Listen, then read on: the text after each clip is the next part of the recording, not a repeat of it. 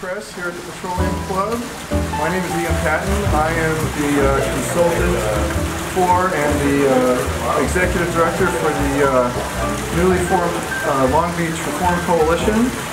And we're very excited to be here today, but we have to start out with a little bit of bad news, because before we get to our town hall event on term limits later this evening, we wanted to discuss with members of the press the ordeal that some of our coalition members went through. To just give you a very quick background on the Long Beach Reform Coalition, we are a political action committee which was recently formed to unite the watchdogs and civic reformers and neighborhood advocates in the city. And we are a coalition of 8 organizations. And we together have decided to wage a No on Measure BBB campaign. Measure BBB is the charter amendment to extend term limits in the city of Long Beach from 2 terms to 3 terms for the mayor and the city council. Now, while that is the focus of our campaign this election cycle, I can say that all our members are opposed to the other charter amendments, and they, after we jointly wrote the sample ballot argument against Measure BBB, members of our coalition volunteered to write the against arguments for other sample ballot arguments for other charter amendments. And those arguments ended up, because of an overreach of the city, having these people taken to court, average citizens taken to court by the city of Long Beach with 24 hours notice. And I'm going to step aside and look at that and allow 2 of our coalition members to speak. We have here Juan Ovalle, who is with the organization People of Long Beach, and Robert Fox with CONO, the Council of Neighborhood Organizations. And we're going to start with Juan, who will give you a timeline of events of how this occurred. Thank you, Ian. So, as some of you already know, yesterday, September the 5th, at 9:30 a.m. at the Los Angeles Superior Court, a judge approved the revised ballot arguments and rebuttals submitted in opposition of ballot measure AAA and DDD. Now, as part of the timeline, let me go back a little bit to some of the issues that we faced. This started back in June of this year, when it became known by Mayor Robert Garcia that we were mounting an opposition to his measures, specifically Measure BBB, as Ian mentioned. Mayor Garcia came to my home on July the 3rd after the funeral service of fallen firemen, and he spoke to us about his ideas, and he was unsuccessful in convincing us. So he offered us seats on a city commission. He also offered to continue the conversation, however, never reached back to us. Now, this maneuver is nothing new, and it became more evident to us as we got involved of how the city was trying to silence people during the 3 city-held hearings on these charter amendments, or these charter measures. How the city's tactics of skirting the law in order to barely make the timeline. Let's say, for instance, the first one, I think it was at 5:01. The second one was at 2:30 in the afternoon, and the third one was at 3 o'clock in the afternoon, times when hardly anybody could make it. Now, the third one, with the coalition and everybody that got involved by that time, we were able to show in force, and we filled out the council chambers in opposition to not just one, but every single one of those measures. We weren't heard, and we were pushed aside. Finally, the attempt to intimidate us as a coalition by hiring a highly paid law firm known as Best and Krieger against us, and ironically, with our own money. They attempted to infringe on our right to free speech. We were outmanned, outgunned, and penniless. But we are still here, and our arguments will still be read by the people. So let me follow through with the timeline of events. So on August the 17th, we submitted our arguments against the 4 measures to the Long Beach City Clerk's office. On August the 22nd, I received a phone call while on vacation in Alaska with my wife from a bill priest who started talking to me about their opposition to some language in the measures. Along jumped in Amy Weber, city attorney with the city of Long Beach, and again continued to talk about it. The conversation, or the phone conversation, was so difficult to understand because out in that area of the country there's very little access to good quality phone service. So anyways, I asked that they email us their questions or their issues because I really couldn't hear, and she never did. On August the 27th, Mayor Garcia writes, and the argument writers, in support of the redistricting and city auditor ballot measures, retained their outside counsel, BB&K, to file a petition of writ of mandate in downtown Los Angeles Superior Court. On August the 28th, we attended that hearing. We attended the LA Superior Court hearing, and the attendees were Robert Fox, Ian Patton, and myself. And we were handed, at that moment, I was handed the complete summons from BB&K. On August 29th, but that same evening, the August 28th, so the timeline is so quick. On August 28th, when we came back to Long Beach, we started working on the argument language. We started crafting the new language. We started working in Ian's office. We stayed there until really late at night. We were able to submit that language on the same Tuesday, August the 28th, to BB&K for their review and to the city. By August the 29th, the next day, they also requested an additional language change as part of the agreement or negotiation. They requested that we also change the rebuttal language, which was never in the first summons. It was not even included in it. But they said, well, if you want to deal with this, you have to change the language in the rebuttal as well. Well, we did it. We changed the language in the rebuttal. We submitted that language to them. By the 30th, we had a telephone conference with the attorneys and with the city of Long Beach, including our city attorney. And we came to an agreement of the language, and we were good with it, at least as good as we can get. So anyways, by the 31st, we received the stipulations of our executed documentation, and again, by September 5th, we have an agreement. And that's sort of the quick synopsis of the timeline. And I'll hand this over to Robert Fox so that he may add to this as well. Thank you. Good evening. I'm Robert Fox. I'm Executive Director of the Council of Neighborhood Organizations. Obviously, I was a party to this overreach. I was completely offended. In the 40 years that I've lived in Long Beach, the city has never hired attorneys to sue anybody who wrote a ballot argument against something. Common sense is they give you a call on the telephone and say, we have some problem with this little language here. Do you think you want to amend that? And we've been very gentlemanly about it, and we come to an agreement. Not this time.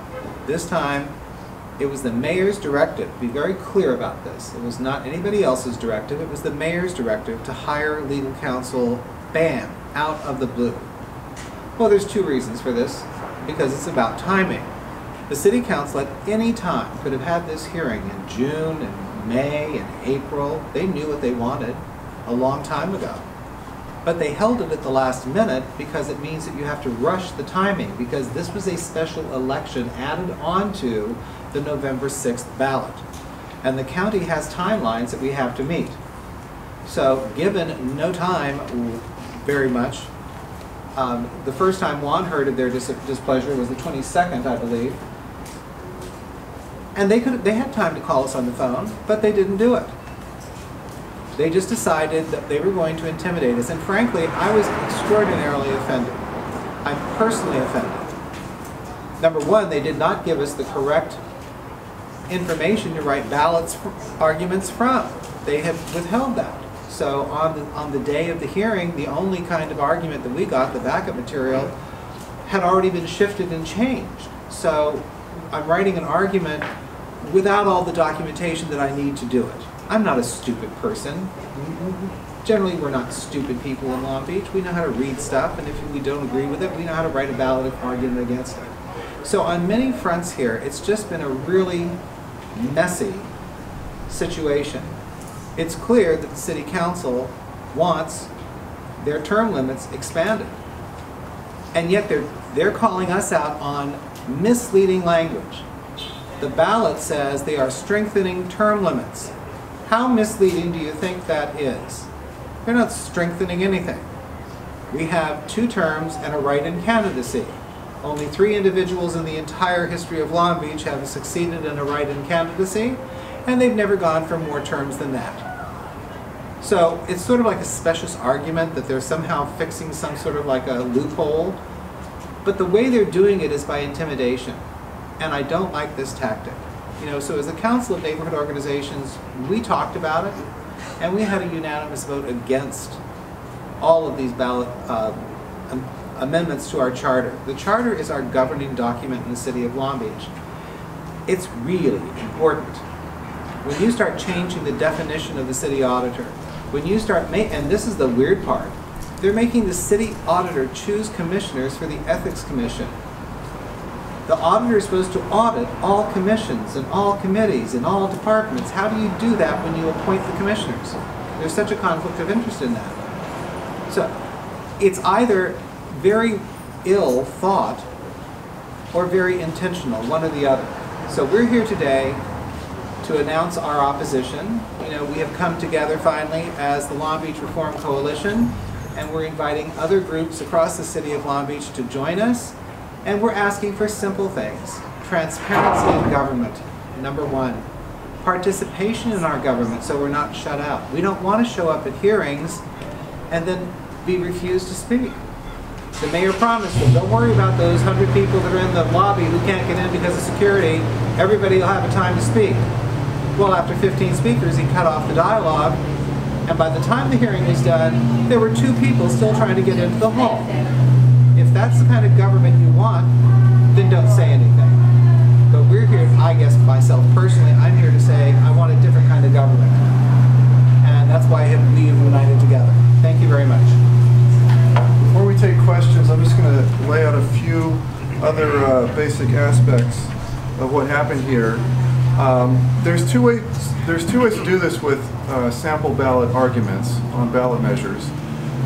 There's the normal way, which has always been done in the past, where citizens apply to write these arguments, and they're accepted. They write the arguments, they submit them, and there's a period of time for the public to call into the city clerk, complain if they think anything is inaccurate, and if there are any issues, the city attorney is supposed to review the text only for accuracy, not for political content. If there are any accuracy issues, and everyone makes mistakes, then there's a time period for the city clerk to relay that to the writers so they can make changes. All that should happen in an administrative fashion. This shouldn't ever end up in court. And it has never ended up in court before, so long as anyone can remember. And we have members of our coalition who can remember back many decades, and they don't remember this ever happening before. So the question is, why, if there were issues, number 1, why were they not notified in the normal time period? It says here, and I have the pleading that was filed, that on August 21, 2018, Robert Garcia, Laura Dowd, Rex Pritchard, and James Foster, and those are all the writers of the pro argument, informed the City of Long Beach elections official that certain statements in the argument against Measure AAA were incorrect and needed to be modified or deleted. And it says the same thing regarding DDD. Well, that didn't happen. As far as we know, and we have this directly from Juan and Carlos, you heard it from Juan, he specifically requested an email with the lines that the city attorney found problematic. He requested it multiple times, him and his brother Carlos, and they received nothing.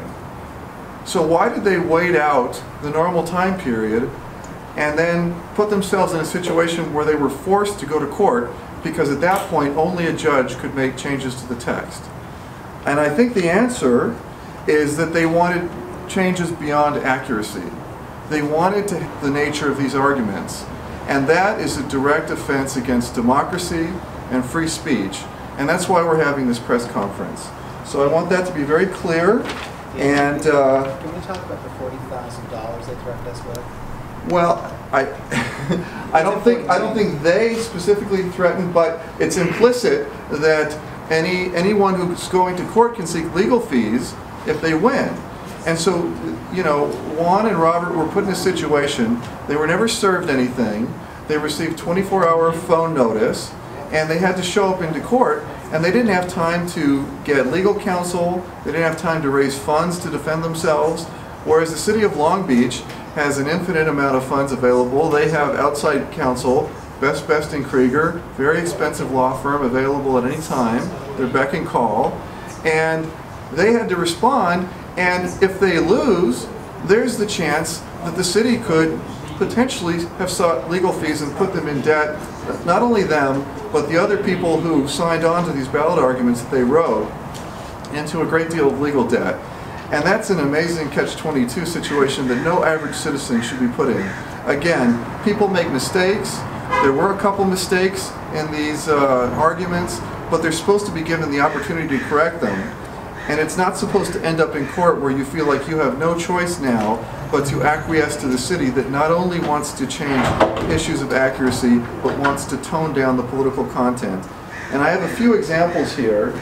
This is one change that this is straight out of their pleading. It says a redistricting commission controlled by the mayor has the power to control the district boundaries, excuse me, not in a manner that follows the natural flow and composition of neighborhoods, but in a way that can influence who gets elected. Well, there was an issue there in terms of controlled by the mayor, and we have no problem fixing that, adjusting the language slightly, but they wanted to take out the part about any insinuation that a redistricting council might not do their job properly. Well, shouldn't a citizen be allowed to speculate based on the nature of a commission, whether it's going to do its job properly or not? Do we have to assume it's always going to do its job? Another example of this is in the email from the attorney, the outside counsel Best and Krieger. He says a change he wanted is the mayor and city management, this is on the auditor text, the mayor and city management could potentially then bury any report, record, or document. That was written by Robert Fox. The attorney said, unless exempt from disclosure, let me go down. He says, this language simply insinuates illegal conduct by city officials, as that would be required to truly bury a report. Well, Mr. Fox said could potentially. Could potentially. Is he not allowed to say that? Is he not allowed to imagine that the city bureaucracy isn't going to be perfect and following the law all the time? There have been plenty of examples of the city breaking the law, public officials breaking the law in the past. So the idea that we can't talk about that is the real outrage here. And I've got a bunch more of these, but I think I'll let those go so that we can take questions, and Robert and Juan can give you some answers to any questions you have. I have a question. It sounds like that old phrase, using a lawyer like you use your six guns. Were you ever offered, I'm asking this question from the standpoint that historically these matters were settled with the city clerk and the parties involved, and no lawyers, no court. So that precedent was broken, and the mayor took advantage of our treasury to hire a very expensive law firm. In that context, since this break-in precedent took place, do you feel that you should have been offered a lawyer of equal caliber to represent your side of this by the city? I'm going to take this answer because I'm the kind of person who does my homework. So I got notified at 9:30 in the morning that we were going to court the next morning at 8:30. Long drive to Los Angeles. So the first thing I do is I called Monique, our city clerk, And I said, what is this all about? Can't we just negotiate this thing out? You know, we always have in the past. And Monique's answer to me was, it's out of my hands. The mayor absolutely will not talk to you. Click, end of story. So we had there wasn't going to be any conversation whatsoever. And we had to somehow get ourselves up 5 o'clock in the morning to, you know, drive to Hill Street. It's an overreach. LA Hill Street, right? LA Hill Street, you know, excuse me, it's right in the middle of nowhere, you know, it's like downtown Los Angeles. Parking is not easy. The judge was very nice, you know, and we could have fought this thing, but here's the problem. The city has attorneys, these guys were, you know, $50,000 attorneys. And the fine against us, if we did not mediate with them, was $40,000. You know, and I'm concerned about Juan, and I'm concerned about the other people that wrote these ballot arguments. I don't spit for $40,000, but I have to be aware that other people maybe not are in the same position. And I thought that was such an onerous threat to put above somebody who's only trying to do their civic duty. That's what democracy is all about. And trying to check with the city clerk for some sort of clarity was a very telling thing to me. On that point, my question about should the city have provided you with an attorney, had you had an attorney of equal caliber, do you think that you would have made concessions that you otherwise would not have wanted to make and take it the whole distance? I think that if we had had the same quality caliber attorney, we probably would have thought about it twice.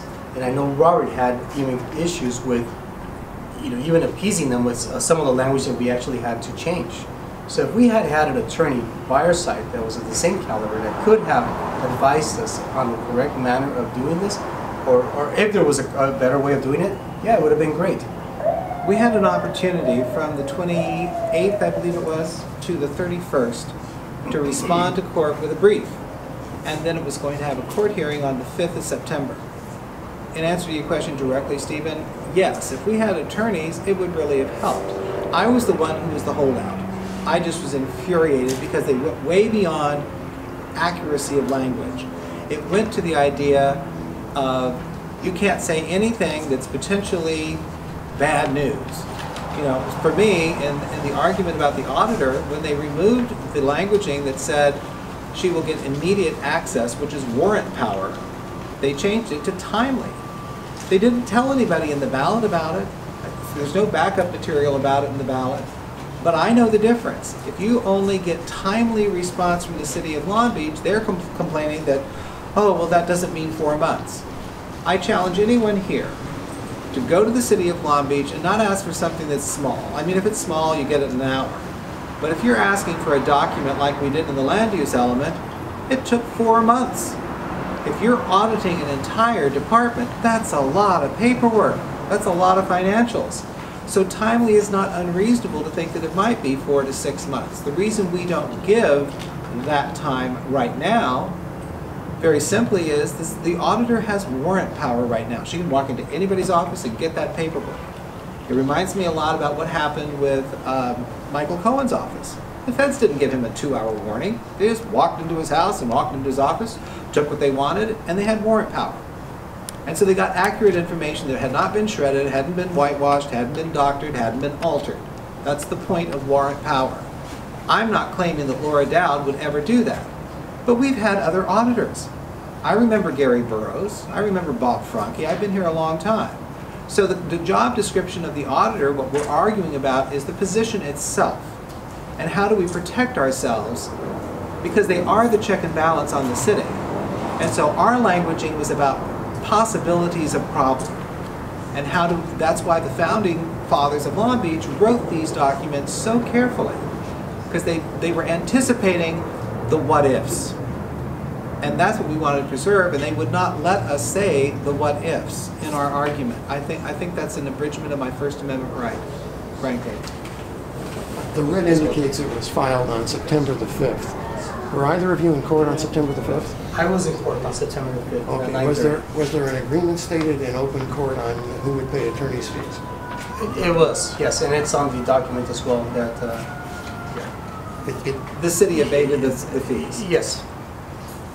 Yeah, so each party would be liable for their own attorney fees, but since we had no attorney, our fees were not. On something else you mentioned, could you elaborate a little more on that discussion you said occurred at your house with Mayor Garcia? Go for it. Yeah.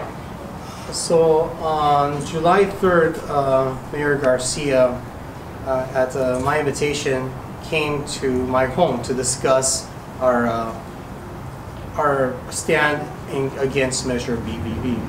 Excuse me. Yeah. And so he came over to the house that day, and we talked about it. He tried to convince us that that it was a good thing to eliminate the loophole that he called, but it didn't work out. On his way out, he offered seats in one of his boards. One of the boards?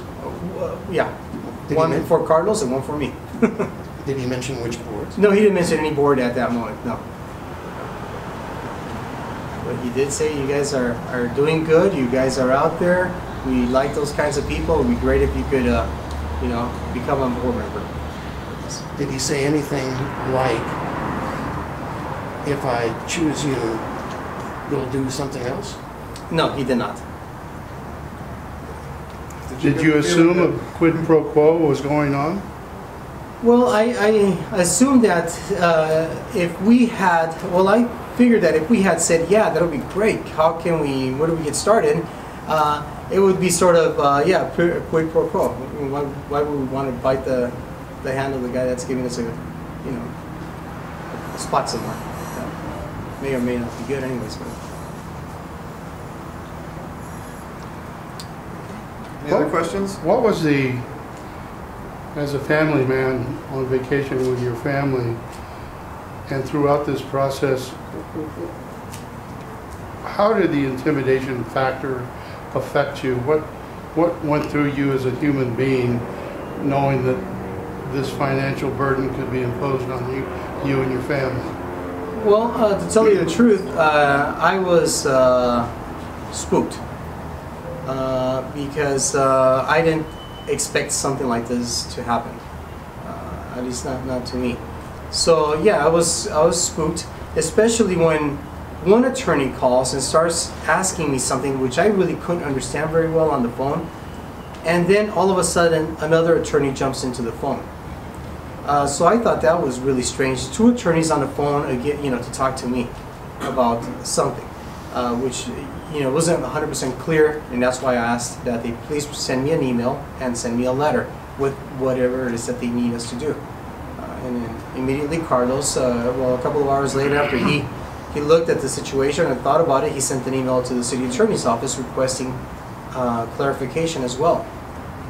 And we're still waiting for that clarification. But in other words, the next thing you heard was that there was a writ of mandate at your front door. That's right. So on Monday, I got back home Sunday because I knew on Monday we had to submit the rebuttals. So I came, I was working on getting the paperwork finalized on Monday morning, and I received a call from an attorney from BB&K. I wasn't able to respond to the call. They left a message. A few minutes later, she sent an email letting me know that something was happening the next day. I didn't know what, and that's when I started making the phone calls to the rest of the team to figure out what was going on. Yeah. I had one last thing about these legal fees. I've been told that when the BBK attorneys gave you the final stipulation to sign off on, that they did not waive attorney fees, and you had to ask that the city provide that waiver to you. Is that fact you had to go back to them and say as part of this? That's correct. That's correct. So we received the writ, and it was distributed to all of us in the team. Ian spotted that issue because we had just had a conference the day before concerning that, and Ian responded to that. Do you feel that was and actually impose a financial burden on the coalition as punishment for what they want to continue? I'm not going to speculate about the motivation. I just know that I was part of this settlement conference call along with Robert and Juan, And we discussed on the call that attorney's fees, specifically that each side would bear their own legal fees, would be included in the language of the stipulation that we were agreeing to, and when we received it, it was missing. And we had to then press them to do what they said they were going to do.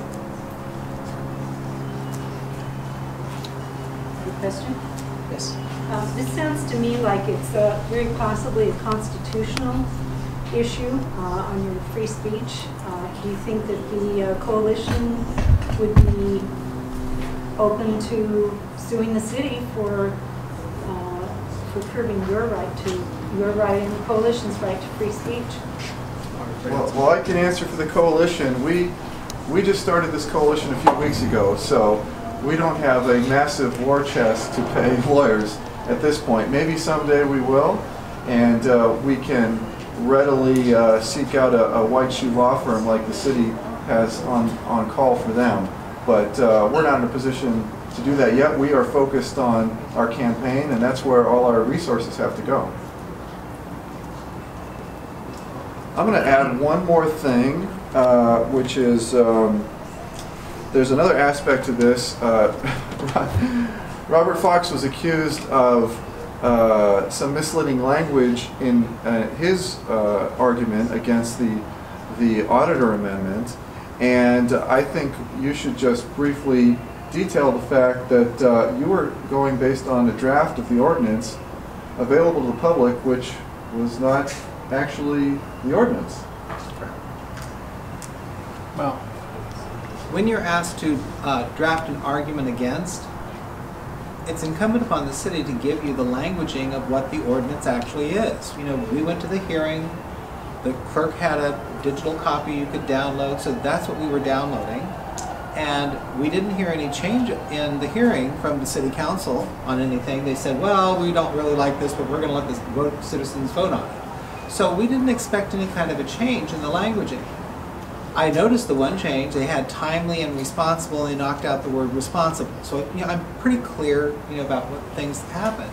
But there was no language that they were disagreeing with. So when I said that they had taken out certified copies as a requirement of the city auditor, they had already done that work. I'm the kind of person, if you tell me something that's wrong, I just say, great, let's correct it. You know, I'm an honest Long Beach citizen. But that's not what happened here. What happened here was a vicious, authoritarian taking of citizens' rights to participate at any point in time. The city clerk, the mayor, the city manager could have picked up that phone and said, hey, we have a problem here. But no, instead what they used was intimidation tactics. And I'm sorry, $40,000 is a lot of money for a lot of folks.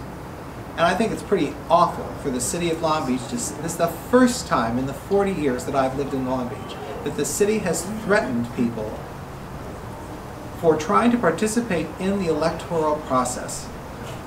We always are asking people to write ballot arguments against. It's hard to get people to do that. You know, so squelching that difficult process means that in the future, nobody's going to be wanting to write these ballot arguments because they're going to get sued by the city for $40,000. There's a consequence to doing these things, and that either the mayor is completely clueless about constitutional consequences, or we're in a whole different age, and I don't like it. I like an age of honesty and truth, and just let's talk stuff out. You're here. That's where I'm at. Sorry about that. Mr. Foster, let me ask one more. I don't want to dominate the questions, but I was able to obtain a document package.